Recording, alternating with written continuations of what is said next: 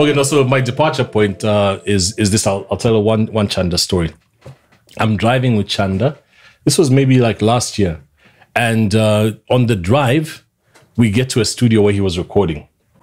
It's not an incriminating story. I'm like, man's looking worried. So we get to the studio, and then he comes out and says there's an opportunity where the guys inside have spoken about how they want a Zambian artist from, Zambia to do some international thing. I don't know if it was a collaboration or to appear on a compilation or whatever it was, but big opportunity. My mind's telling me that, hey, congrats, man. His mind's telling him like, that's a perfect opportunity for your maps. Oh, wow. I'm like, what? The rest of the afternoon we drove, he's like busy on the phone trying to find people so that he can connect to your maps and his management about this opportunity. So that's one in terms of my Chanda selfless story. It's not the Chanda show, but I've got one more. So then we come to the studio. Eventually we record his verse for a song of mine that he features on. And then finish recording, send the files off. We're in the booth, or we're in the control room rather. And then he says, I've got this Spotify playlist, which is called New Wave, where I just like have upcoming Zambian acts who people don't know of. He starts playing the tracks, he's dancing, he's so into it. And this is like, so he doesn't even know about it. But in my mind, I'm thinking like, this is one guy who's just all about, progress. Even if it's not specifically going to benefit him, it's progress in general. And I've had the same vibe as well with Zubz the Last Letta. For the many times that I've interacted with him, you're listening to a song and then I'm like, but this song has holes here and there. But he usually sees the positive side because his philosophy is that if a person has taken the first step to pursue their artistry, then that's what you should start looking at in terms of analyzing that thing. And I know he hates it when I start trying to pass sentences where I'm trying to understand him, So now we're here. We've got Henry, who's working day in and day out in the industry. We've got Chanda with the attitude that I've just displayed. Zubz with like a legacy in terms of the industry in South Africa, in terms of the industry on the continent, in one space, And so my point of departure, I suppose, is just to, after understanding that, obviously each of you has had a journey and you've seen some gaps where you might be frustrated and you think, but if we did this, then that would be unlocked. If we did this, then that would unlock.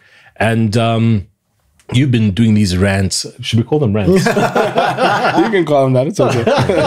Hey, yo, what's up? It's your boy Chanda Mbao. And as you guys know, I like to come online every once in a while and say a few things about my thoughts on Zambian music or the music industry. And so today I wanted to pick up a, debate or a recurring debate that I always see online. And it's the big question of why isn't Zambian music more successful?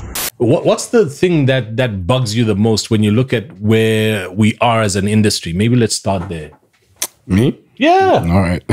Well, I guess one thing that I, as somebody who's been in the industry, in my own capacity in Zambia, you're often on the receiving end of a lot of criticism about Zambian music. Oh, you Zambian artists this. Oh, why don't you Zambian artists do this, that, X, Y, Z, right? It's a lot of complaints, right? Yeah. And one thing that I always challenge people, I say, a lot of times the problems or the challenges that you witness in the music industry are actually not unique to music. These are actually kind of systemic issues that we're dealing with as a people or as a country. Obviously, I'm from Zambia, so I can speak mostly about the Zambian context.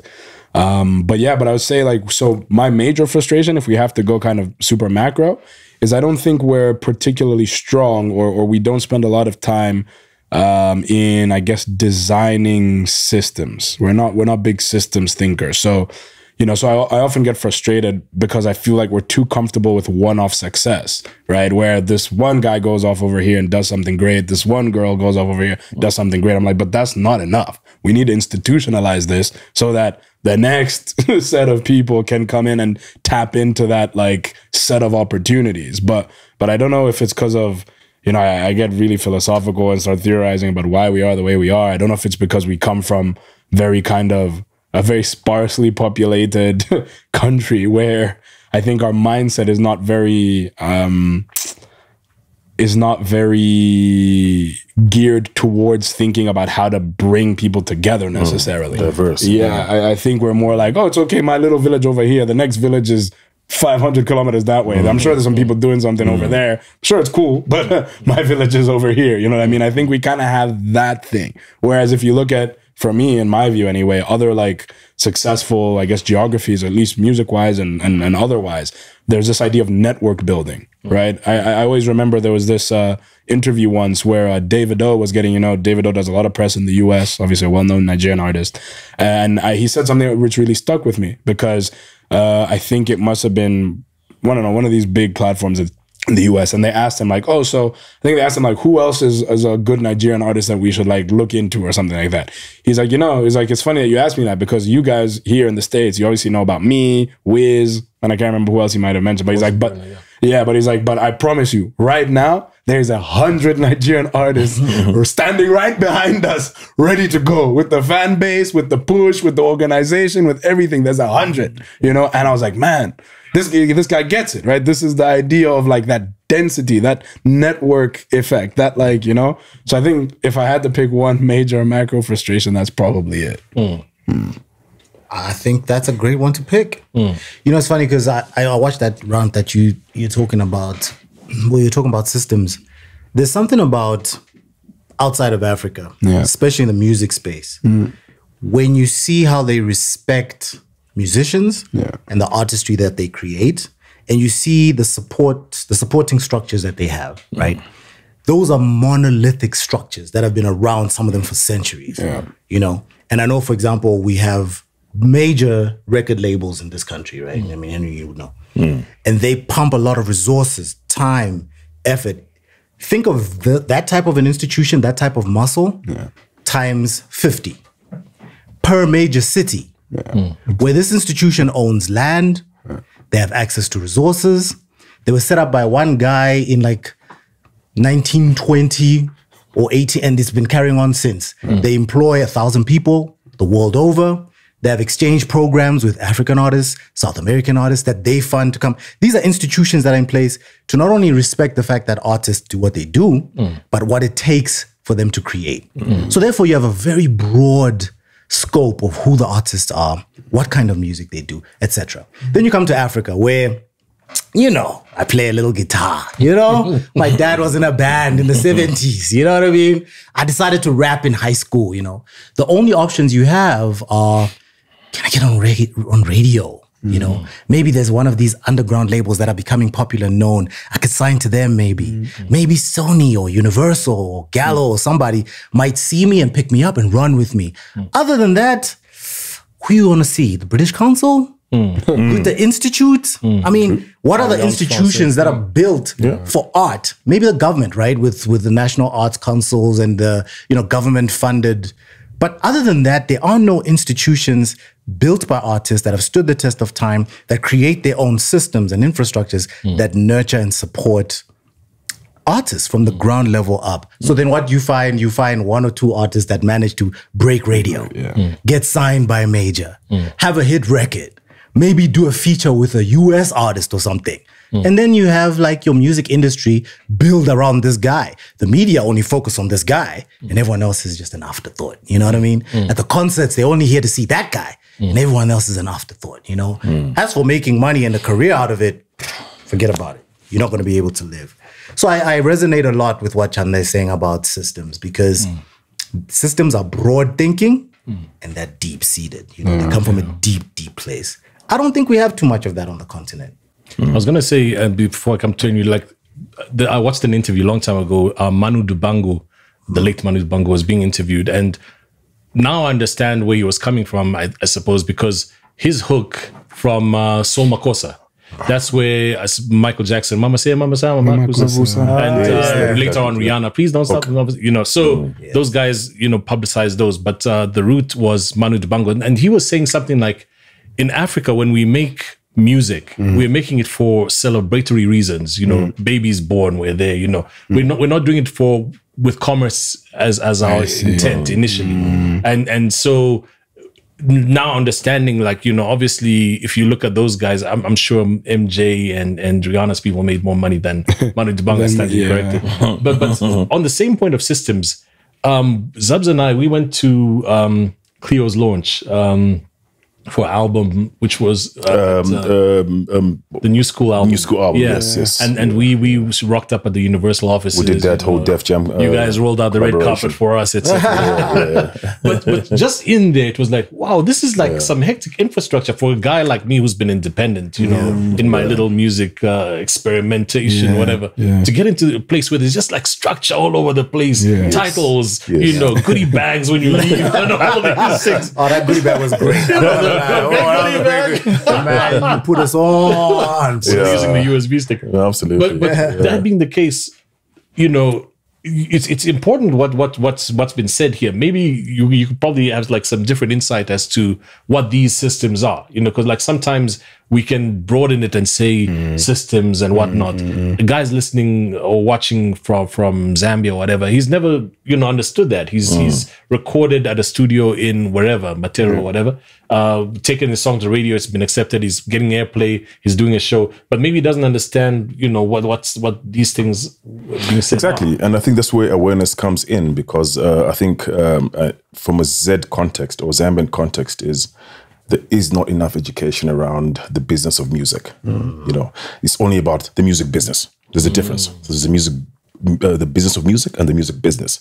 So the business of music is what we're talking about now, the institution, you know, having all the right elements in place, having all the right resources in place. You know, as an artist, you need to focus on making music. You got to be in the studio. You got to be, you know, doing your craft. You know what I mean? Let other people manage all the nitty gritty and, you know, the running arounds. And that's what we come in as labels and or majors, where we take that off your shoulder and, you know, obviously make it a proper system, like a business, and give you that kind of support. And I agree with you. I mean, obviously, you know, unity is very key. We've seen that in Nigeria, like you gave an example of, you know, Davido talking about, you know, hundreds of artists that are in Nigeria that, you know, we don't even know about. We know now there's Ashake, who's bigger in numbers now. He's putting more numbers than Wizkid and Davido, probably even combined at the moment. You know what I mean? So I think, I think there's got to be systems in place. And, you know, these big institutions and the majors have tools in place. So they've got systems, they've got staff, they've got people that work on your PR, they've got people that work on your style, they've got people that work on your, you know, articulation. There's people that work on, you know, your sound. Obviously, from an A&R perspective, you need that kind of backing. Yes, it comes with certain burdens and obviously commitments that you have to make, but you got to weigh the options and just think. I mean, that's why you got big artists like a Drake still signed to Universal Music. Why? You got Kanye West's good music label signed to Universal. Why? Or Sony has big artists as well globally, or Columbia's got Beyonce. Why? Why can't she do it herself? It's because the systems in place that these organizations put in place, where there's tools, there's analysis, there's analysts, there's a whole lot of verticals that you gotta navigate within the music industry that artists don't understand. So I think, I just think, you know, it's a no-brainer for me. I think, yes, you know, it's always good to break out and, you know, do your own thing as an artist, but you need the backing, because the backing gives you the support. The backing gives you the marketing, it gives you the exposure, it puts you on the Times Square billboard, for instance, you know what I'm saying? Yeah. So I think it's just a matter of just understand what you want to do. I guess the point is, figure it out. If you don't have a solid team, you need to find a solid team. Otherwise, you're not gonna explode. Yeah, exactly. Awareness is key. So back to my point. Awareness, and you need awareness, and awareness comes with a price. It comes with a team. It comes with logistics. It comes with a lot of verticals and stuff, resources that obviously as a normal artist, as a single artist, especially an indie, that you normally wouldn't afford. But there's still room for indie artists. I was watching an interview with L.A. Reid. And he was talking about the more or less similar conversation that we're having here. We were probably articulating it better than him. I'm like, I like sacrilege. But what he was saying is like, what a label does is, if you've got a vision and your vision is huge, it's very difficult to accomplish that vision by yourself. Yes. We dig deep in pockets. I mean, like, us guys have been independent, but like, sometimes you have an idea for a song, and then you're like, flip, that video is going to cost me this much. You know, all these costs, you know, line up, and you're like, you know, I'd rather put that money in a plot and, you know, build a house, you know, or something like that. So what he was saying in a nutshell is that sometimes what the label does is it helps you pursue that huge vision if you've got it. I think the example that he was using was Lil Nas X. And he was saying the artistic vision that he had was so huge that for an independent to accomplish it was going to be very difficult. So I think that's where it comes in. But you've worked on both sides, label, and you've done indie stuff. I have, you know, but I think the common thing is, I mean, we've already talked about it. Like once you have different teams in place and each of them kind of do their thing, then it's easy to have the one guy have a face at the end of it, of all those teams put together. I mean, Chanda said it really well when he talked about ecosystems in particular, right? Where, fine, there's the artist, right? So the artist has to write the dope joints, the producer makes the dope beats, get into a dope studio, you create a nice song, right? But then the label comes in, but they bring like a whole other team who are great at other things. And even within that team, there's other people who are good at other things. And then you're going to put your music on a platform, a digital music platform, for example, with other people who are good at other things. So what you want at the end of the day is you want the artist, whoever the artist is, let's say it's Chandambao, the artist, you want them to be a representation of the excellence of not just the artist, but every other system that's in place supporting the artist. So when you look at where we are now, continentally, right across the continent, we celebrate the artist, right? We'll celebrate the face, the person at the hero, you know? We'll be like, Sampa is amazing. But what about all the other tiny other ecosystem kind of little worlds where all those people are amazing too? I mean, by the time we get to a Wakanda soundtrack, it's not just one person who's done that, right? So if we can celebrate and create almost an aspirational quality to the other systems and the other people in those systems and begin to see the worth in building those, celebrating them just as much as we celebrate the artist, right? Maybe not as overtly because they're not going to be celebrities, but let them get paid. Why are you paid? Oh, I'm paid for doing the data analysis on album sales in Chanda's, you know, in Chanda's genre to be able to predict which single we'll choose as the next one. That's what I do. And that's my career. That's become my thing. 100 other kids in high school will be like, I want to be that guy. Exactly. You know I want to be a stage manager. I want to be, you know, I'm the guy who set up the lighting when you was on stage. Artist liaison, you know, and then you bring up a very valid point, actually interesting point, because that's where publishing comes in. Because publishing is always overlooked. You know what I mean? You think of it as a pie, right? And then you cut the pie in half. And then the first half, you cut it in half. And then there's publishing, which is the composition of the music, right? And then there's the master. Okay. And then that's how we look at it. And then the other half, you again slice it in half, and then you've got synchronization, and then you got brand partnerships. All those are revenue generators for the artists. And that's why education is key, because that's how you unpack. So, you know, obviously publishing focuses on the composition. The composition is your producer, your songwriter, your lyricist, and whatnot. Okay, but to your point, they need to get recognized and they need to be compensated. You know, and we listen to tracks all the time and we think, damn, you know, Casper's got a big track. You know, I hate throwing names in, but I'm just giving an example. He signed with you guys. Yeah, exactly. Hey, Casper, hope you're not watching. I hate to drop names, but I'm honest. You know what I'm saying? You think, wow, he's got a big banger. Yeah. But there's like 10 people behind that track. Absolutely, There's probably 2 songwriters. There's probably 3 lyricists. There's probably, you know, 2 so it's a team. It's a team. Exactly. And they need to be recognized, and they need to earn their royalties as well, as much as the artist is. Absolutely. On the composition side of the track.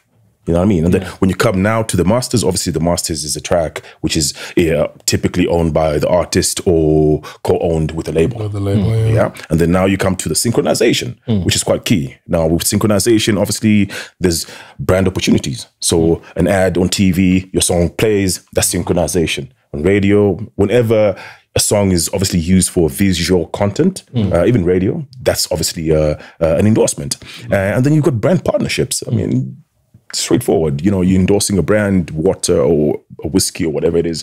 Those are NRI sources of income. So non-recorded income, you know, the sources of revenue. And, you know, I think we need to educate artists, especially in Zambia, in terms of how to, frame themselves in a way that they're appealing to brands and they understand the whole ecosystem from one track, just one track. Here's a quick question. I love that you brought those up, because most people don't realize that, an artist can get paid for more than just like the ticket of his show, right? Like I'm paying for the show, I'm paying for the album or whatever. There's many ways an artist can get paid. But then the question is, do the structures exist in Z, right? To be able to monitor and keep track of the fact that this artist's song was played at the stadium during halftime. Before Patson Daka got signed to go overseas and he was playing locally when they were playing a song halftime, was the artist getting paid for that? When you walk into a store and they're playing one of, I don't know, the latest songs on, is there a way of keeping track of who's playing what where so that the artist can get paid from that? I mean, what are the structures like? So I think maybe just to jump in there. So I think performances are sort of separate, right? Because those are live. We regard them as live performances, and those have to be paid for. Like if you're doing a halftime activation, like at a game or rugby or soccer game, and you're performing, that's a live performance. You have to be paid, so you have to be booked. Same way you'd be booked to perform in a club. But are you talking about like when the song, like say for example, halftime, then you're just hearing a song in the speaker? Because that's more what I'm talking about. Rocky, that's what you're talking about. That's not a performance, but just like the music that's blasted. That's synchronization. Yeah. So that's synchronization. So that needs to be. So it's there's no systems to track that part of things. The only systems in place, I think, in my opinion and in my experience, is for instance a Samro. Samro tracks radio. Obviously, you guys are probably aware, radio plays and whatnot, and they'll give you a report, of how many times your track played on the radio, and then they'll work out a figure, and then you get paid from that. But synchronization is a deal that's done way before you even, or the track or the sound is played on an ad or in a stadium. So if I'm understanding, so exactly what you've explained, you're asking if that is mirrored in Z. Is there systems in that's Z? what I'm talking. Because in SA, those systems. Because in SA, they exist, like you said, with Samro and Kapaso, whatever, all these guys. But in Z, so who's gonna answer? You there is no like for me, like as Henry refers to, I think for me the key one would just be radio spins. In Western markets or here, that's like something that you have very easy access to know how many times did my track spin on radio, because that's like a very direct input. To know your compensation from one kind of like key, I guess key outlet for your product, but we don't have that currently. Okay. That's a huge problem. Yes, it is. Because that's the beginning of the whole industry. Yeah, it is. It starts from there. We had a song called Njota back in 2012. We collaborated with Zubz. Wow, that's 10 years. 10. Whoa, Njota was 10 years ago. Man. Well, 13. That was a dope track. That was a dope track. That was 13 years ago. Oh my Lord. But in Zambia, where it played like constantly, And I remember you played it for me at some point. I think we met in Lawn Hill at some point. And then you jammed it for me. That's 10 years ago. Yeah. That song, Fire Legs on Radio, Remuneration from Z. Zero. Because of I suppose that system. But to what you said earlier on, what you guys referred to, the one video that I saw online, which was like, whoa, blew my mind in terms of teams coming together. And obviously I'm sliding away from the systems talk. You guys can rope it back in. There's a video online where Black Coffee is on a panel somewhere overseas, and he's there with his team. I don't know if you've seen that. He's seated on a stool or whatever it was on the panel, and there's 6 other accomplished looking, rich, cologne smelling chaps next to Gucci wearing. And it just makes sense when you look at that. You're like, flip, that's Black Coffee's team. That explains a lot of what we see, because like you're saying, we celebrate Black Coffee. You know what I mean? And he's got a formula, he's got more success to him, he's doing great things. But over it's evident when you watch that video, like, damn. There's a lot going on here. Yeah. It's not a Mickey Mouse job. I mean, it's a full-on business. I mean, it really is. As creative or content creator, as an artist, you're running a business. You're an entrepreneur. So you gotta, just like any other entrepreneur, you gotta have a proper team, a solid team. So now, some of what you said here, did you want to jump in? Or I was just going to say something quickly. I was going to say that I always used to tell, my team, I'd say like, you know, don't get it twisted. You know, we see Drake and we think, oh, Drake is popping or whatever, but it's not Drake. There's like 30 people, you know, behind him making all these things happen. So, and I would say that, I mean, for me, the impetus was twofold. One, it's, an individual does not have the capacity to do everything. So the team, I actually need you guys. So I need you to step up kind of thing. But it's also that don't be just because one person or some face happens to be the consumer facing brand. Don't confuse it. Don't you know, you're still very necessary, and the brand doesn't exist without you. So you can't sit back and think, oh, Drake's the one who's popping, so let him do everything. It's like, that's not how it works. You know, Drake is a business. Drake might as well be a PLC or a sequel because that's what he is, right? He's a business that employs like 30, 50, I don't even know how many people. That's what Michael Jackson said when Michael Jackson, before that This Is It concert took place. And he said he needed a personal doctor, you know, who eventually took him away from us. But he was saying, like, you know, this allegedly, and he was saying this whole thing hinges on me, and so I'm the focal point of this thing. So you guys need to kind of make sure that everything that needs to happen to make me tick happens. Exactly. You know what I mean? But he's part of he's like at the top of the pyramid. But there's a structure. But there's exactly 100%. Yeah. 100%. So what I was going to say before you made that point was, on one of your videos, you said something which reminded me of what you said, because you were talking about, I think you call them legacy songs that were recorded. Back catalog. Back catalog. They were recorded a while back, and they still generate money. Generate money. That's not a common feature in Zambia. We had this conversation before, you and I, because some of your songs from 12, 15 years ago still make you money. You still get a check. Maybe, you know, the check gets thinner as the years go by, but if there's a placement or whatever, maybe it expands or whatever. So how does that, you know, come to be? Because you've got a lot of, there's one song though in Zambia, maybe there's a few. There's one song where I thought like, whoa, because you guys watched the series Snowfall. Yes. The 80s one. Yes. With the cocaine guys and whatnot. The cocaine guys. It's a big blockbuster series in the States. On what channel is it again? I forget. I remember. It's the same channel, I think, that does Fargo and all those. Yeah. But now there's a scene in there. Franklin is the bad guy. Idris, I forget his last name. Yeah. There's an episode in season 2. So he's in a club. Exhibit is the manager of the club or something. And there's a song playing in there, and I'm like, I know this song. So it was bugging me. I Shazammed, I couldn't get a result. After a while, researching, I found out that's a song by the Witch Band from Zambia. Crazy. Oh, wow. Recorded in the 1970s. It was like a disco track. So at that point, I'm thinking like, so the Witch Band did a cover. Because in my mind, I couldn't comprehend that was an original track by the Witch. So I thought they did a cover of some other song. But then after researching, no, it's their song. But somebody's managing it, and they've put it in that episode because it sounds like an 80s disco song. Maybe Shalimar was too expensive for that episode or whatever. Hey, there's this song, you know. So was it a cover or remix or anything? It's an original song.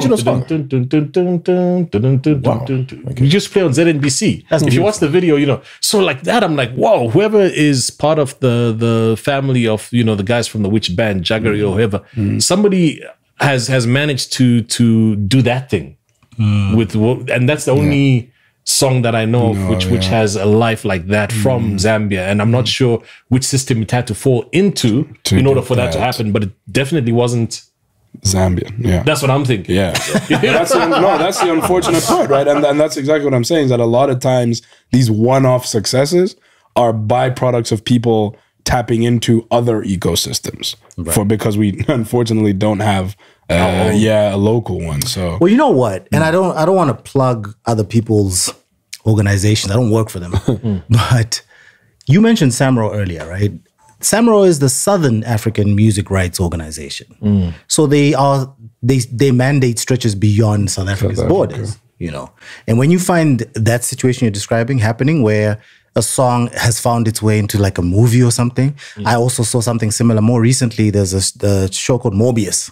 I think it's on Netflix. You saw Morbius? Beautiful. I think it's starring Jared Leto, I think it is. Movie, Great, man. And the guy who's playing, like, you know, the bad guy, you know, there's a time when he's gotten his health back. Well, maybe this is a spoiler for those who haven't watched it. That guy gets his health back, and then he's doing this dance in the mirror, and there's this music playing in the background, and I heard it going vula vala vula vala, and I was like, yes. Yeah, I saw that apart. Isn't this in Zulu? Yes, it's a African track. Exactly. Boom. It's just a gong track. Boom. There was a gong track. Yeah. So I was then thinking to myself, man, I don't know how many people in South Africa would have known about this joint, this artist, even the show, but the publisher's job, whether they're from Samro or wherever, is to get that song to play for that scene. Exactly. Why? Because like that Shalama-esque kind of song, it is the perfect song for this scene. Yes. Where it comes from in the world is irrelevant. It can come from the Maori tribe in... You know, Australia or South America, wherever. Wherever it comes from is irrelevant. Is this the mood that is captured by the scene in the song? Slot it in. Whose job is it to make sure this song is around the guys making this movie? The publisher's job. Yes. Not the artist's job. No. Not his hype man. Not the guy who does the stage lighting. Not the radio DJ, you know? There's a guy called a publisher. And once it's on that show, that 30 seconds... For the next 20, 30 years, every 6 months, man, your bank account goes cling, cling, cling. Why? Every time somebody watches it, because you stream it. There is a publisher who got you on there. And even when you pass away, you know, I'm in black now because one of my compadres passed away. But even when you pass away, cling every 6 months, cling your kids, cling every 6 months, their kids, cling every 6 months. Same song from like the 80s, 70s, 50s, 40s, the 20s. Or maybe the 20s might be. Some things have a 50-year thing. But the point is, that guy is part of a system that exists that isn't recognized as valuable. So most countries won't even have that system in place because they'll think, no, how are we going to make money? Bro. And that's why it's important to actually, to your point, to have certain connections with these production companies or production houses that make movies. Typically, they're called music engineers or music directors to come up with a score or a soundtrack for a movie. Because I worked with a couple, like with one of the current series, one of the big series in SA called The Wife. I worked on that. I think episode 1 and 2, we did most of the score there. And I worked with the musical director. He's an independent guy, like an agent. So if you kind of know, those kind of people and, what's coming out, you're able to pitch because we pitch. We pitch for ads, we pitch for scores and that kind of thing. So I think it's quite key that you sort of... our mic a little weird. Yeah, that, this up a little bit? Yeah. That and again, it's all about understanding who's the player, like you're saying. Who's in the zoo, like who does that? Who does this? Who's that? It's a huge ecosystem, and if you don't understand that, then you obviously won't know exactly how to plug in. I've got a thing. If somebody's watching this right now, Zubz actually interviewed the former head of Samro, isn't it? On Key Africans Unlocked. Notando Miko. Yes. Yeah. So check out Key Africans Unlocked on YouTube and you can see a full interview where he's talking to her. Right. But I've got a story as well regarding, movies, systems that pay out. In the US, Bryan Cranston, you guys know him from Breaking Bad. Before Breaking Bad, he was in, I think it was Wayne's World or something. So his character in Wayne's World used to whistle. He'd go in, that was his thing. And he'd just go on set, whistle, walk out. Then he says, one time guy from, management or some pocket within the studio where they were recording the series, phones him and says, who's your publisher? So he says, what do you mean? Like, who's your publisher for music? He says, I don't have a publisher. He says, okay, well, get one because each time you whistle in the show, we get a check. Wow. And he's like, what? So he says, he registered now as a musician, and each time he'd whistle, he says the money that would come in, he'd use it to spoil the guys on set, like drinks or whatever. That's beautiful. So it just shows you like when the system is organized, how even stuff that seems mundane can get paid for. Yeah, I wanted to ask one thing. You wanted to speak about brands and brand alignment, brand affiliation. The reality is that sometimes you need to spend a little bit of money to get more money. Sometimes you need to find some kind of money to jump off of. But there's a gap that can be breached. There's a gap that can be bridged between where you are and where you're trying to get. And there are places that have those resources.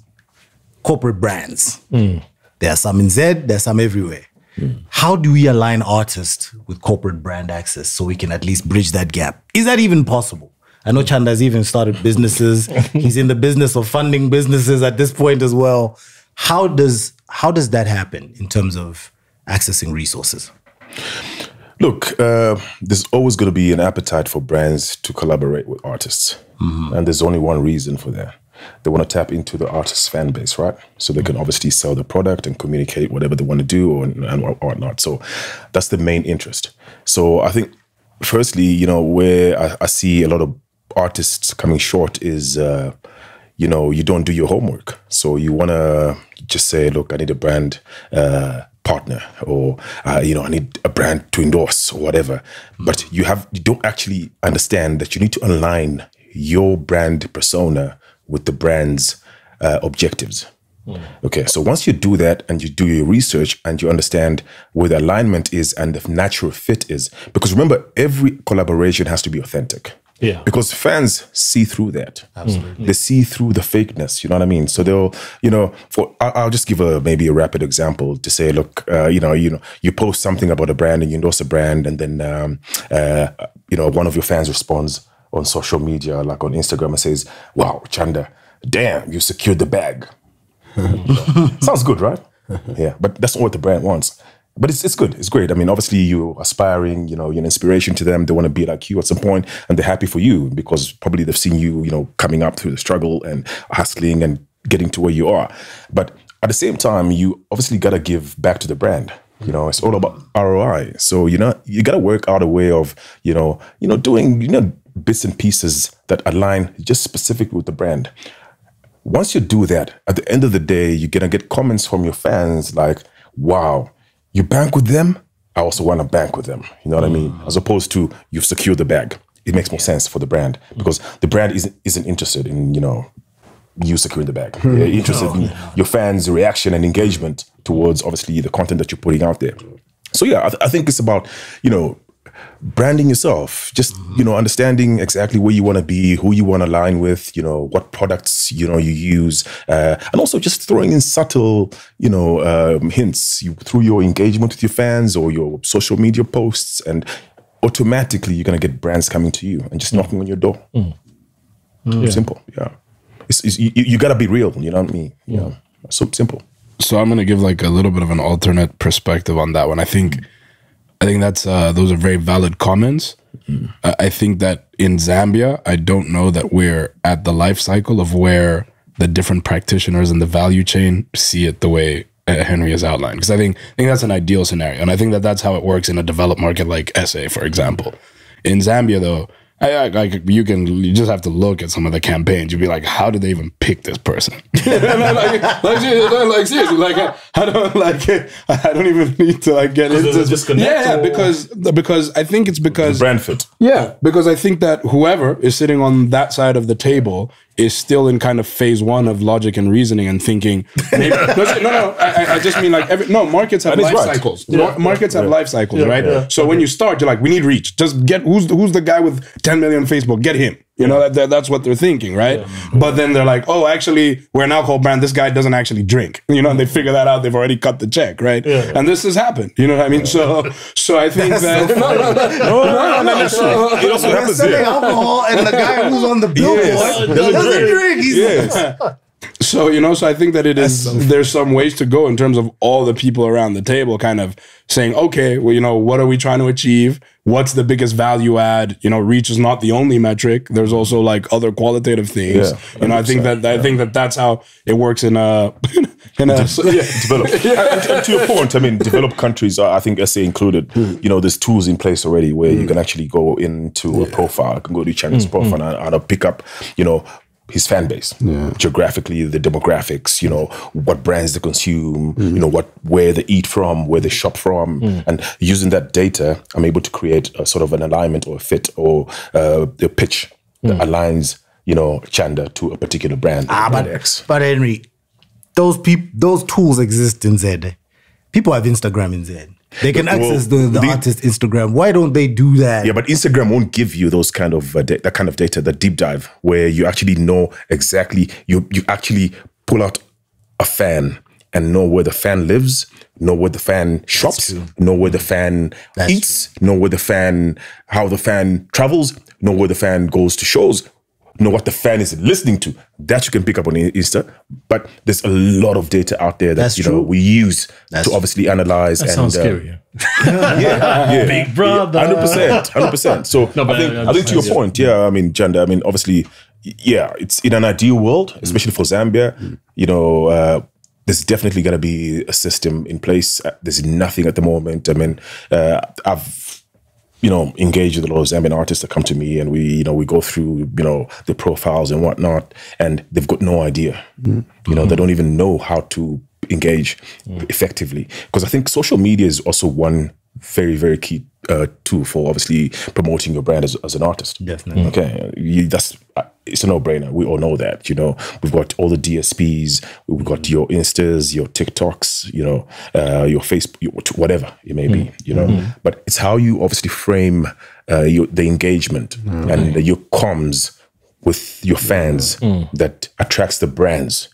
Because it becomes authentic. It mustn't be seen as a paid-for collaboration. But it must be a natural and organic sort of kind of, engagement. Yeah, exactly. So it's just how you frame yourself. And I think that's where the education part that I spoke about earlier comes in. I think we need to get to a point where we need to sort of, I don't know if it's a conference or whatever the case may be, and just, sit down with artists and, bring in, people and just chat about, self-awareness around your brand as an artist. Yeah. So Chanda, makes it seem like there isn't even an appetite to find these tools and use them.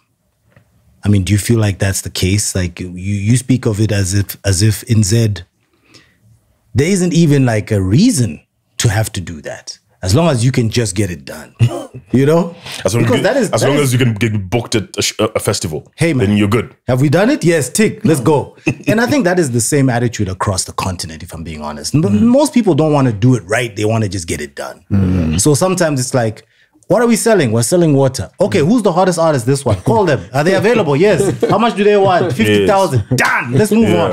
And it's done.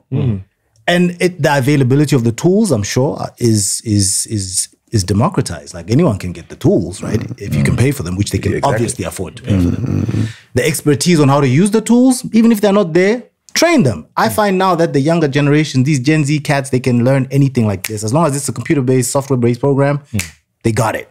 Just get a bunch of young cats, tell them this is what we're using to get the data, store the data, analyze the data, learn it. We're going to need it for our artists, for our artist sort of champions, you know what I mean? Our influencer champions, all this. We're going to need this type of knowledge. You're going to be our guy.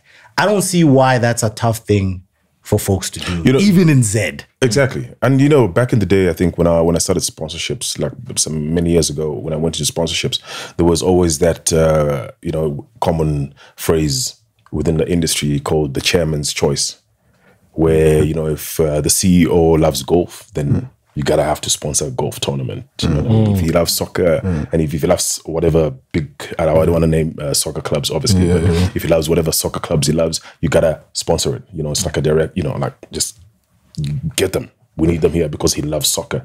Those days are gone, you know what I mean? You don't just put branding up there, you don't just become a poster boy anymore. There's more, detail that's required. There's more engagement. There's more, activations that you gotta put in the work. Let me just put it that way. Yeah. You're taking me back 20 years. I used to work at an advertising agency, and because the big boss from our client side was a big rugby fan. That was all it was. You'd go into meetings and we'd just be talking about how the sponsorship for rugby is. The meeting would start. 20 minutes into it, he'd go outside, start smoking, and start talking about the game last week and the game of previous week, And that's what it was all about. Now, okay, we obviously we might start winding up, but I want to find out something right now regarding decision making, because we're in a space now where in Zambia, some of the guys that are in positions in government are guys who are artists that we'd chop it up with, and now they've been appointed in those spaces. I'm not mentioning names, but these are good people, and I've seen on Instagram they're off to Kenya, they're doing a knowledge exchange, they're off to wherever, so they've got good intentions, I think. But then what do we speak to those guys? Because, you know, maybe some of the decisions that they make could impact and bring some of these things to life, you know. I don't know if you guys have any thoughts. You know, I mean, I don't know. I haven't had the opportunity to have any one-on-ones or sit-downs with the decision makers, I guess, in this instance. So I don't know. I don't know what they're thinking. But yeah, just like you, I've been a third-party consumer of some of the, I guess, of the what seemed to be attempts at exchange and information gathering and the like. So I guess we hope for the best. But yeah, I don't know. It's tricky to say because I think, you know, culturally, you know, going back to maybe more discussion, I think around the brand and corporate side of things, because with the political side of things, that's a lot more, that's a different conversation, which I'm not so well equipped to address. But I think on the corporate side of things, I think one of the things is I think from a corporate brand perspective, I think that the perception of artists as a valuable tool to propagate a branding message has not yet like blossomed.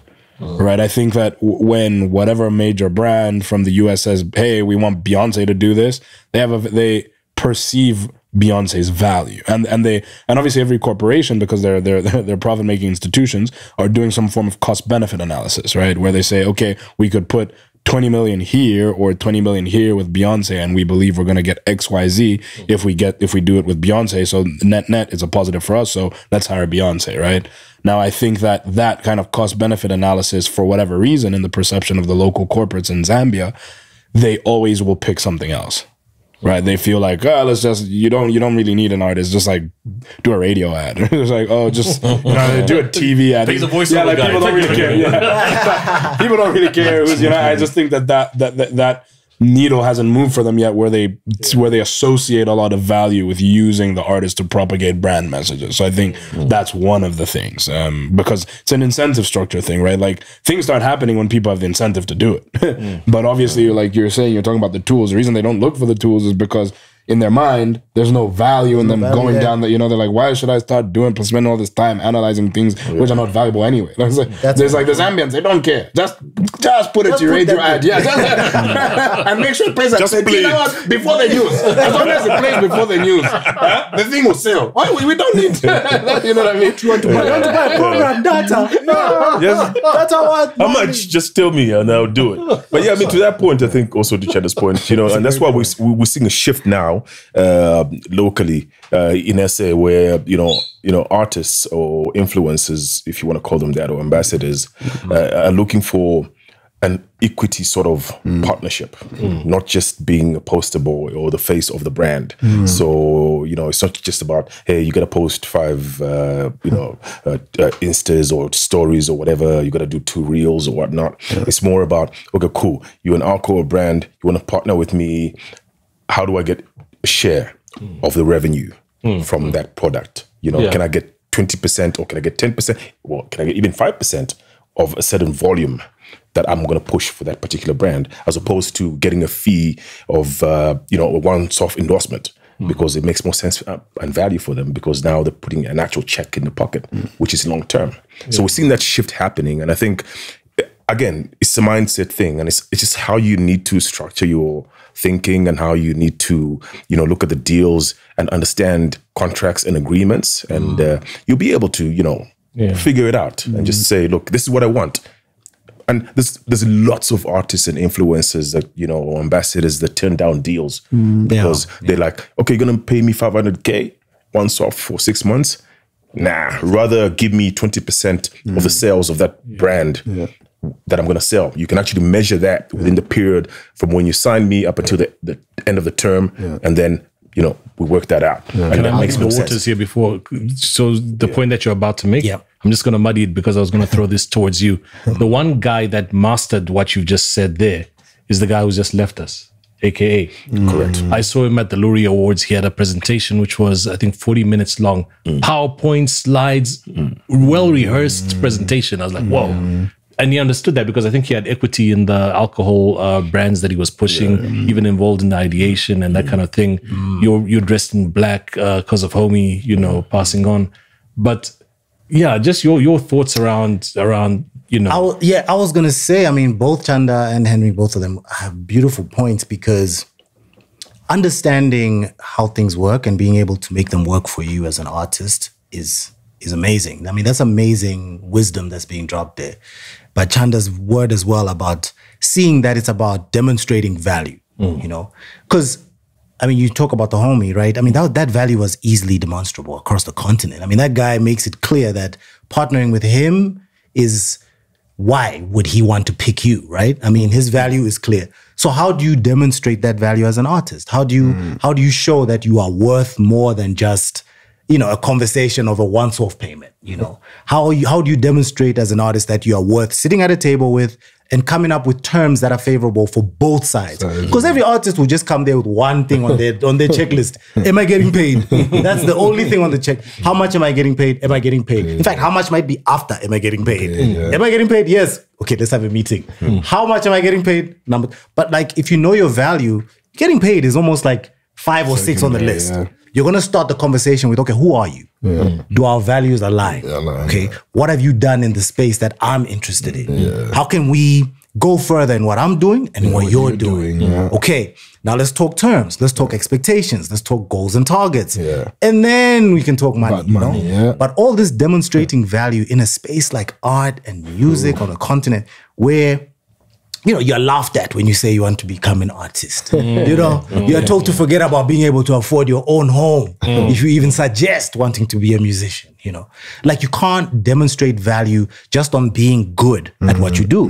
You're going to have to do more than be good, man. You're going to have that business acumen. You got to, you know, definitely, you know, have pride as an artist. You know, you got to think, and like I said, back to my point earlier, you got to do some research. Like you're saying, you just dig into the brands, dig into what you want to achieve. You know, don't just go for the easy check. You know what I mean? Just avoid that.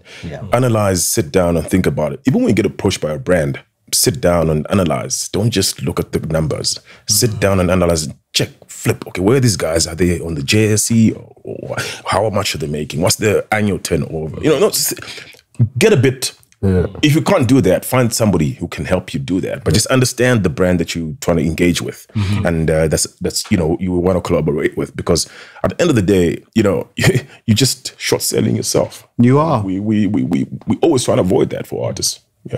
Yeah. And in terms of short-selling yourself, short-changing, it's more, you know, it's more dangerous for an artist to short-change themselves. And I'll tell you why. I've discovered that as a musician, right? And over decades, I've been creating music. The music takes a life of its own and it influences people in its own way, right? You just brought the music out here and you introduced it to the world.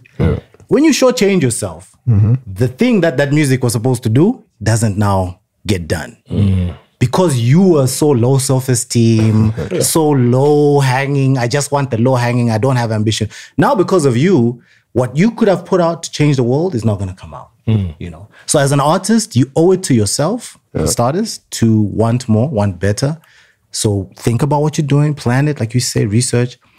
But for the rest of us, man, who are going to consume your art, who are going to be inspired by your music, who are going to, you know, fall in love to the soundtrack to your music, you know, get married, walk up to the altar with your music playing in the background, special moments in our memories. You owe it even to us to just, you know, work on that value on yourself, build yourself up, you know, empower yourself with information and be better at what you do. You know? Absolutely. And as African artists, globally, I think we have so much more to offer than anywhere else right now. I think there's just too much root energy that is tied still in the ground and hasn't been released for us to keep going in the trajectory we're going. Yeah. You're gonna get the last word. Yeah. Because we here because of your rants. Your videos, bro. Thanks. I appreciate that. No, it means a lot. I guess it's just me getting things off my chest. But no, I guess the final thing I'll say, and maybe this is somewhat contrarian in a way, but I think, you know, some of the problems that we experience, and I always try and say things for a younger version of me, or for the young person that might be, you know, watching out there that's trying to figure out how to place themselves. I guess maybe the overarching comments that I'll make is, you know, I think sometimes, one, I mean, especially if you're in Zambia, I generally think we have a kind of cottage industry approach to doing things. That's where some of this comes from, right? Is that, you know, between your relatives telling you that music is not a serious profession and, like, you know, like, these guys, there's no money in this. You start to like reprogram your approach to it to be commensurate with that, right? You're like, oh, well, this is not even a serious thing, so I'm not going to be as serious as I might be if I were an accountant or whatever, you know what I mean? So when I'd say, you know, try and avoid that if you can, like, don't be discouraged by all the things that people might say about what 100%. Music is not, you know, just go in there and be as professional as you can be, you know, you know, whether it's like you're saying presentations, I've done this so many times, I'm even tired of the amount of proposals and presentations I've put together just to be told, oh no, come next year, you know. you gotta go through it, but you know, so that would be my thing, is that don't be discouraged as a young person. I also think in a way, and this could be somewhat contrarian, but I also kind of feel like social media kind of tricks the young musician into thinking that a career in music is much more easily accessible than it actually is. Because I think social media gives you this idea that it's like this DIY thing that you do. You post something on TikTok, all of a sudden you're a musician. You know what I mean? And while I guess has been true for some people, I think the kind of more, planned, slow approach is saying, okay, you know, this is what I've done with this first single, so I need 2-3 people to help me do this on the next single, and that kind of like slow progression thing, which is team based and is not so much this like DIY play the lotto and hope for the best. I think that mentality is also not very like beneficial for the young person, because I think, I don't know whose interest it's in for this, but I feel like we're always sold, or kids are sold, this idea of the music business as the lottery. Like it's always like, oh, get a hit and all of a sudden your life is, you know what I mean? Yeah. But I would recommend against that way of viewing things. You know, I think building a brand as an artist, you know, and I think you had touched on this, it's a capital intensive exercise. You know, I've funded all myself, you know, capital intensive, labor intensive. So you got to be ready and willing to walk the long haul. And if you have capacity constraints in certain areas, you need to identify partners that can help you walk that path. So so I think just taking that way of thinking, like, no, it's not a cottage industry. Don't listen to what your auntie's telling you that, no, it's like nothing serious. Be serious. You know, you got to do the PowerPoint presentation, do it. You know what I'm saying? You got to research the JSC and stuff, do it. You know what I mean? Also, it's not social media, post something and your life will, you know, that it's kind of like, so think, plan, strategize this year, next year, partnerships with this and such a person. I invest this much of my own. I have a shortfall of this. Where can I get this from? That's more the mindset that I think is the sustainable way to success, as opposed to, I think, how it's often sold. So I've got one question though. Okay. I'm going to pose it to you guys, the creatives, the artists, right? What's the Zambian strategy of local to global? Yeah, I saw Chanda actually do one of his rants about that. Why are Zambian artists not blowing up overseas, etc. You know, I'm gonna let them answer this. Zambia experts. I don't think there's a strategy. I think there's. I wouldn't say there's a collective strategy. I think each individual has ideas of how they're gonna get there. You know, like when you look at a lot of bios, even from 20 years ago, Zambian artists would be, I want a Grammy. You know, in my ambition, but then. What steps, you know, are you getting the education on how you're going to get there? You know what I mean? Are you, so I think it's each individual person trying to carve out their thing. Recently we had a dinner with Pompey and Esther, and I was asking him, like, but how come you're big in East Africa where they don't get the language, you know, but you're huge there? And he gave a like very dope explanation, and it was also linked to the genre, like the reggae and how big it is there and so on. And I realized, like, flip, back when we were growing up, the biggest genre in Zambia was rumba. From the DRC. We didn't understand exactly. Franco. We didn't understand Lingala. We didn't understand French, but you know, that was huge. I mean, even now, my piano is like big in Europe. You know what I mean? They don't understand Zulu. They're still vibing out there. So I think we're all experimenting and we're all thinking about these things, like what path is going to get us there? Because if you can make a huge success in another region where they don't understand your language, then is it to do with the musicality? Is it to do, you know, so I don't know what the answer is, if you know, path from local to global, but I think each individual artist is trying to figure out how they fit in that. You know, Chef was on the chat a couple of weeks ago, and he's just got like, I was thinking about it because, you know, the chat went extensive about Nalam Pampamina. And it hit me that if you like beats, and this hit me when there's a guy called Joe Troy, he responded to a tweet when he saw that clip of Zubz and Obita bugging out to his song. Oh, yeah. And he said, what the F, hellfire and brimstone is this? You know, fire emojis. And I realized, like, that guy doesn't understand Bemba.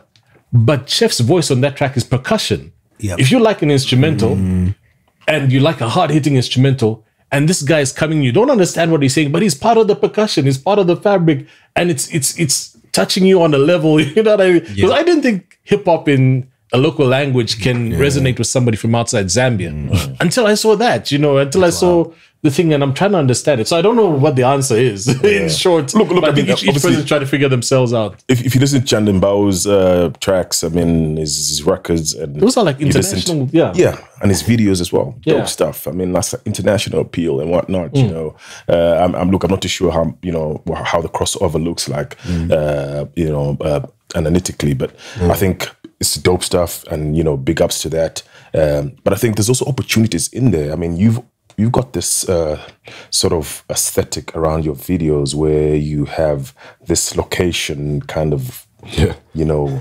exposure. You know, you like a track you did. I think it is it okay? Is it okay? Yeah? Okay, it's a tough track. Tough track. You did, and the video is tough. You did Vic Falls, and you did Lake Tanganyika. And for me, I think, you know, those are opportunities, even from a brand perspective, because that could be location placement. So you need to get people like, you know, the Zambian Tourism Board. But he did that.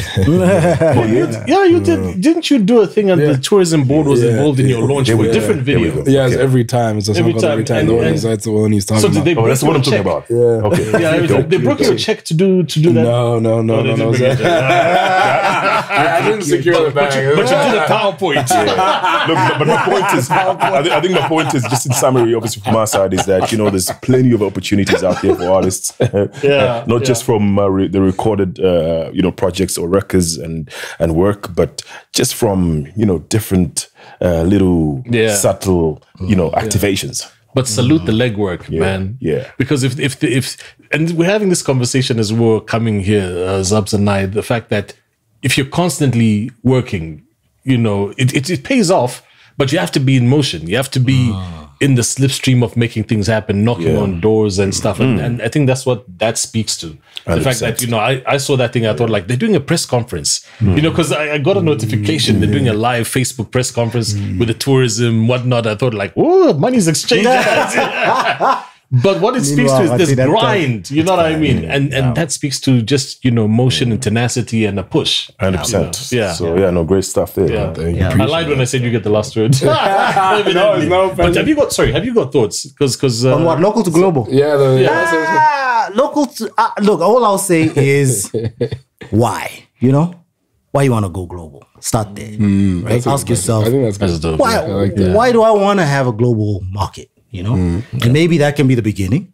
Second thing I would say is the internet is incredible, man. The internet gives you access to the planet by just logging online. I don't know what your Wi-Fi situation is that where you are. I don't know what your access and speeds are. And I'm not trying to judge. I'm just letting you know there are strategies built around going global that don't involve you having to move heaven, hell, and earth to do a PowerPoint presentation, to present to Universal Records with Henry, and then maybe have a budget with a team. Sometimes you can have access to the globe with a little bit more of, you know, data. But then it all starts with why.